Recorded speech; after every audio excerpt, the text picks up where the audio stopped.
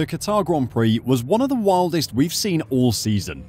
There was a number of shocks, from Max Verstappen winning the title outside of an actual Grand Prix, to the FIA appearing to have a strong handle on track limits, with everything decided in very reasonable time.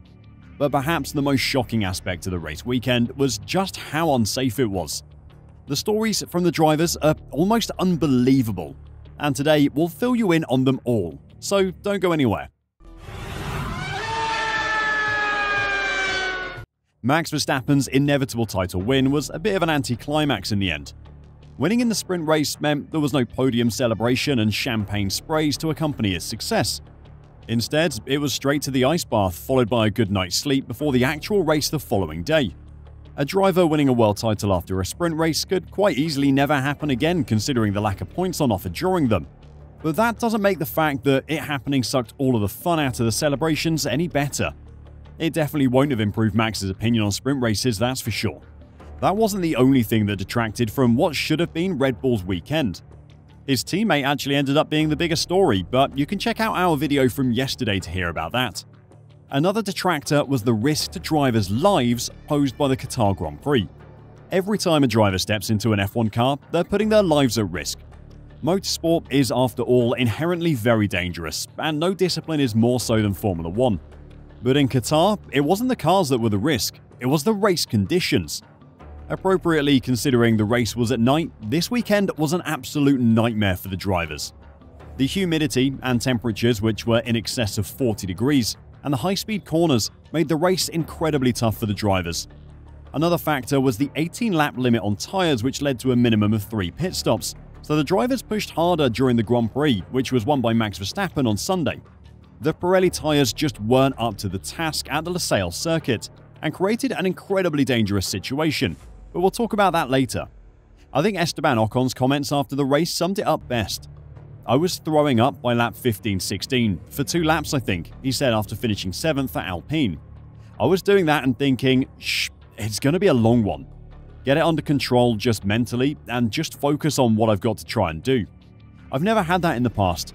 I've always been able to do 2 race distances in the car. That's what I've always been training for. But today, it was just the hot air and how hot the engine is from behind the car. I don't think we particularly sealed the cockpit too well. It must have been like 80 degrees inside the car. I'm glad that next year we come back here in December." Drivers in every car were struggling.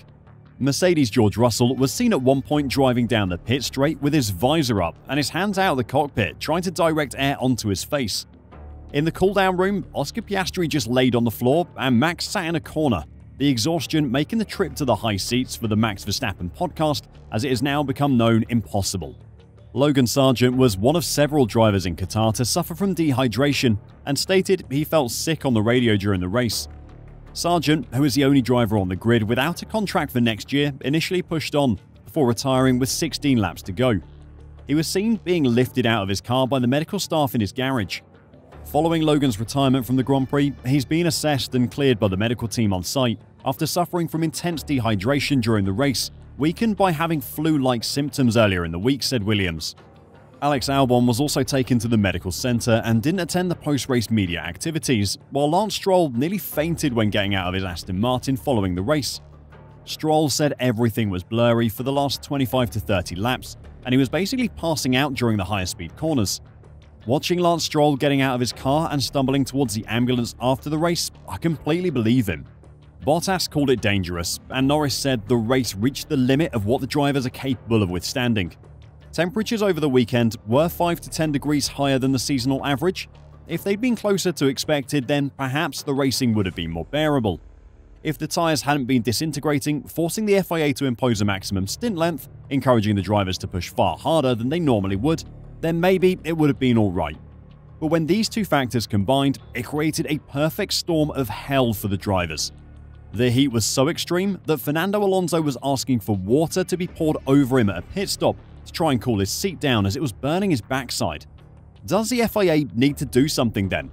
Well, probably not. Like I said, this was the perfect storm of conditions, and the race is already far later in the year next season. Nonetheless, this is a race that none of the drivers will forget anytime soon. Apart from maybe Lewis Hamilton, who will be hoping to forget it as quickly as possible. He and Carlos Sainz were the lucky ones who got to spend the race in the garage, though Hamilton had to do so for all the wrong reasons.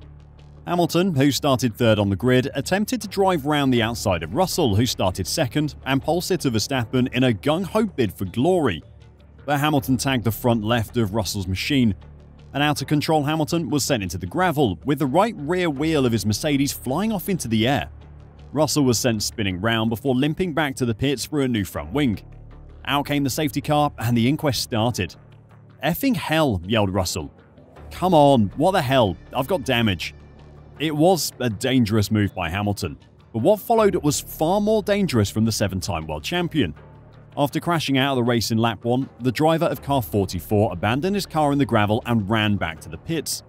He thereby crossed the track that was live at this time and reached the inside edge of the track just seconds before car 63 arrived at high speed after exiting the pits. He then continued to walk alongside the track until finally exiting the track, the stewards noted. Walking onto an active F1 track is one of the most stupid things you can do during an F1 race, and Hamilton rightly received a non-driving reprimand and a €50,000 fine, €25,000 of which is suspended for the remainder of the 2023 season, providing there's no further breach of similar nature. After the race, Hamilton explained why he tried so hard to pull off a move that was barely on. "Before the race, we knew we were on different tyres, so we wanted to work together. I had the soft tyre and everyone around me was on the medium, and I needed to get by. I tried going around the outside of Max, and it just didn't work out. The soft tyre was in theory faster than the medium, though George Russell showed that wasn't the case in his final stint when he was unable to close the gap to Lando Norris for third place, who was on the mediums. The tyres were a huge problem all weekend actually, creating a massive issue for the FIA and seriously endangering the drivers. After FP1 on Friday, Pirelli followed standard procedure by analysing the tyres and identified a microscopic separation in the sidewall between the topping compound and the carcass cords. This was caused by drivers running over the new for 2023 pyramid curbs at the Losail circuit, which features a 50mm border that was causing significant impacts as the tyres drop over the edge. Further analysis followed the 19-lap Saturday sprint race to assess if the FIA should mandate 3-stop strategies for teams in the GP. During a Sunday afternoon meeting of F1 team managers before the race, the FIA revealed the outcome of Pirelli's overnight investigation, imposing a maximum stint length of 18 laps for new tyres. The punishment for breaking that 18-lap limit? An instant black flag and disqualification. That's how dangerous it was to run the tyres any longer. The FIA was seriously worried about tyre blowouts. On a weekend that the BBC reported that Pirelli would be receiving a contract extension to continue supplying F1 tyres until at least the 2027 season, it was an awful show from the sport's sole supplier. Luckily, none of the tyres gave out over the weekend, and in the end, the 18-lap limit made a great spectacle, though the drivers definitely didn't enjoy it. Remember Baku 2021, when Max Verstappen and Lance Stroll both had tyre blowouts?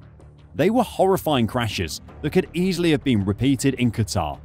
Despite the incredible dangers of the weekend, every driver made it through mostly healthy, and we're thankful for that. But what was the most insane part of the weekend for you? Let me know your thoughts in the comments down below, and while you're there, give this video a like to help us out. Until next time, drive safe and bye for now.